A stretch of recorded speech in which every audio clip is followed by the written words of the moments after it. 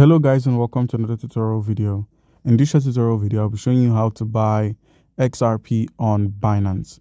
Now, in order to buy the XRP on your Binance, make sure you open up the Binance application and you have an account. If you do not have an account on Binance, by using our link in the description of the video, you stand a chance to claim 100 USDT worth of trading fee rebates when you register and verify your account.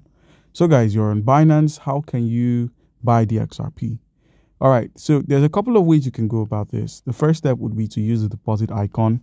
Click on this deposit icon, use the deposit crypto option to simply deposit cryptocurrencies that you hold, such as the USDT or Bitcoin or Ethereum or Notcoin or Aave or any cryptocurrency you hold.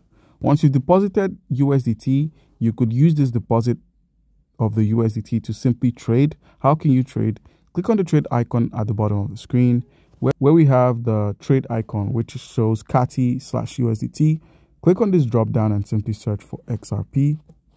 Click on XRP USDT, and by using the market trading option, which involves buying at the current price of the market without having to set any trading strategies. Once you've selected this option, enter the amount of USDT you'd like to use, and for 2000 USDT, you're going to be able to buy the XRP or a good amount of the XRP onto your wallet by clicking on buy XRP, and you'd have purchased it using this method. Now, another option would be with your deposited USDT, where we have the convert icon. Click on convert, and you could easily convert from your USDT or any cryptocurrency you hold into the XRP.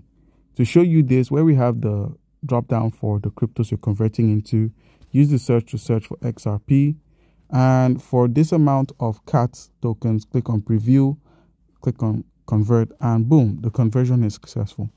And that's how you've successfully converted your available tokens into the XRP. Hence, you've bought the XRP. So guys, that's how you can easily go about this. Comment down below if you have a question and you'll be given an answer. Thank you.